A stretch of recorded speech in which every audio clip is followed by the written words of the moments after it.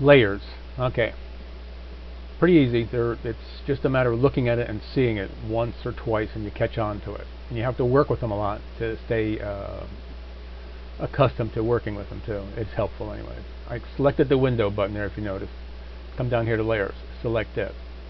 For this graphic on the left, one over here where the cursor's moving around, I made 5 layers.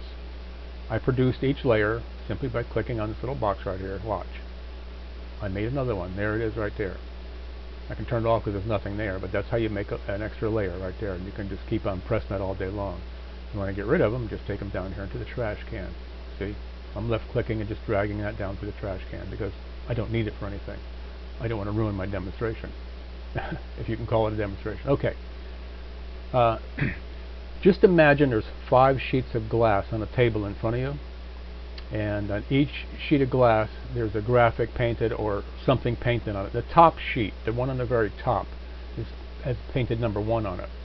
The second sheet below number 1, second one down, got number 2. Third one down has a number 3 painted on it. The fourth one is all white. The fifth one, the bottom one, it's got a picture of this graphic on it right here. We can't see it because this white sheet is blocking it.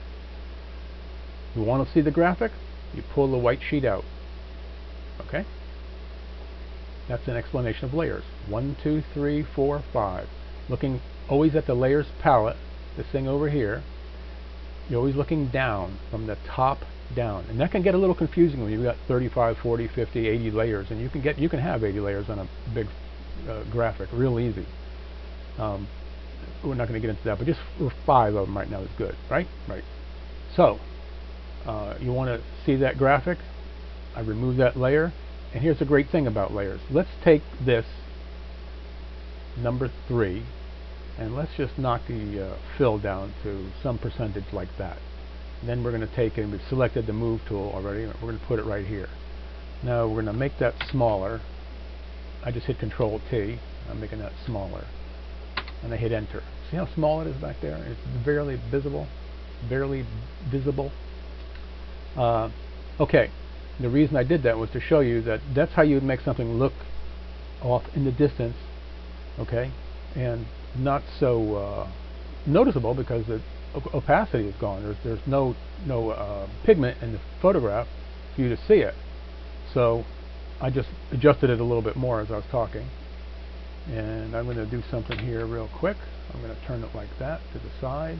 It's kind of a silly graphic. Almost like that. Let's imagine that was a bird. Okay. You want to make it a little more birdish. This type of layer must be okay. We'll rasterize it. There. Kind of bird-like, don't you think? So we just took a number 3, threw it up in here, turned it to the side, dropped the fill. You can do the same thing with the opacity also. Okay? And it kind of gives it the illusion that it's further in the background. It has a little 2-dimension to it. I can see it, and you probably can too. Just to give you an idea of what you can do with layers. Now, there's a lot of tricks to it, and there's a lot of learning about layers, but you know, once you start, it all comes to you. I'm going to put that back where it was, and then I'm going to take that guy again. I'm going to come back here to the move tool, and I'm moving him right back where it was. Okay, just because. And that was just to give you an example of layers and how they operate. Okay, once again, real quick, we're going to go from the top down. Number 1 is the number 1. Looking at from the top down.